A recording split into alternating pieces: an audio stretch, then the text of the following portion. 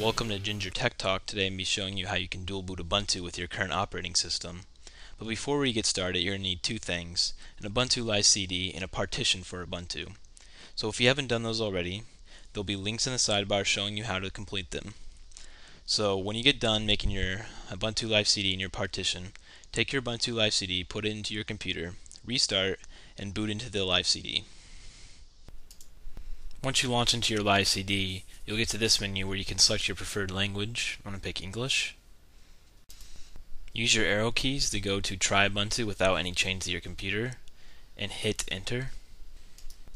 After you load into Ubuntu, you get to the desktop. You haven't installed Ubuntu yet, but from here you can check out what Ubuntu has to offer. You can go to the applications, get on the internet, and then when you decide you want to install Ubuntu, just click on the Install shortcut.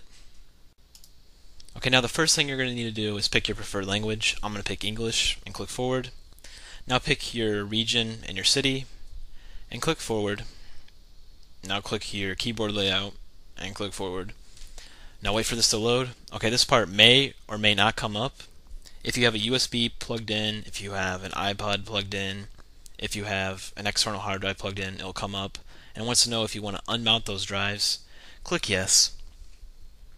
Now wait for the partition manager to load up. Okay, now the first thing you're probably going to notice is the free space, the 50 gigs that we created. And now the only thing you need to do from here is click Specify Partitions Manually, the advanced option, and click Forward. Now just click Forward again. Now wait for this to load. Okay, at the Prepare Partitions page, click on Free Space, and then click on New Partition. Now we're going to make this one a swap, and swap is equivalent to Windows Virtual Memory, and it's what your system uses when your RAM is running low. So for the type, leave it at logical, and for the size, you're supposed to make it twice the size of your RAM. So if you have 1 gig, you'll put 2 gigs, and if you have 2 gigs, you'll put 4 gigs. So I have 2 gigs, so I'm going to put 4096, and now for the location, you just leave a beginning, that's fine. And now for the use as, put swap area and click OK.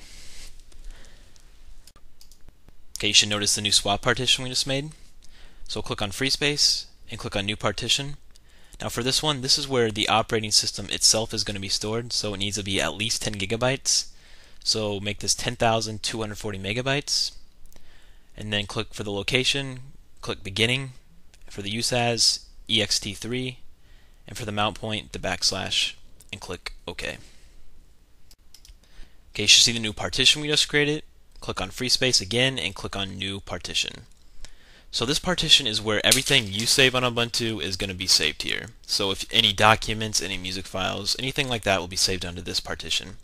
So I'm going to make it 36.6 gigs because that's how much free space I have left. But you can make it whatever you like. I'm going to make the location beginning and the use as ext3 and the mount point /home. And click on OK. So if you see the /home partition, you can go ahead and click Forward. Okay, just fill in your name here. You can pick a password. You can choose if you want to log in automatically or have a password required at login, and go ahead and click Forward. Okay, this page is for if you're dual booting. Any files from your other operating system will show up here, and you can import them into Ubuntu. But don't worry if they don't show up, because you can access all those files from the Ubuntu desktop. And go ahead and click Forward. This page is just for the install settings. You can go ahead and click Install. Okay, this is a pretty long install, so it'll probably take a little bit longer than an hour to get done. And when it's done, this will pop up. You can go ahead and restart your computer. When you restart, you'll restart into Grub Loader, where you can choose which operating system you want to use. So you successfully dual booted Ubuntu 9.4. Thanks for watching Ginger Tech Talk, and please subscribe for more videos.